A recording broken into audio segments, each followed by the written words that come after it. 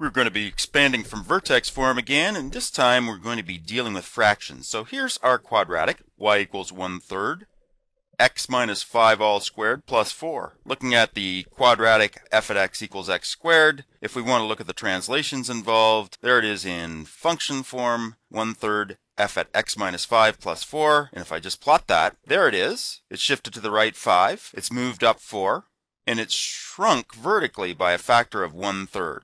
So there's what the transformations look like when we apply them to the quadratic. So here we go.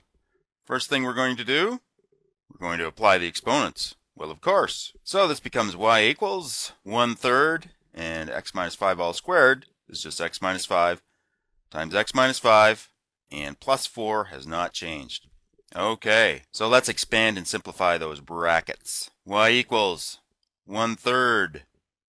X times x is x squared. X times negative 5, negative 5x. Negative 5 times x, negative 5x.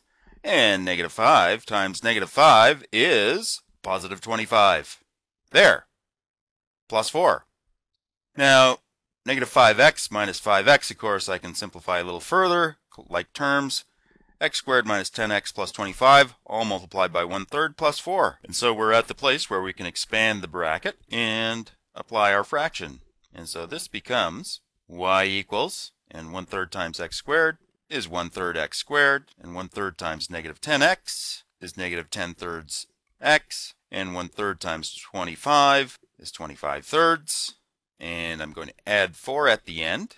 But I do know that 4 is equal to 12/3. And so just turning it into something with a common denominator with 25/3 so that I can add them, I end up with y equals 1/3 x squared minus 10/3 x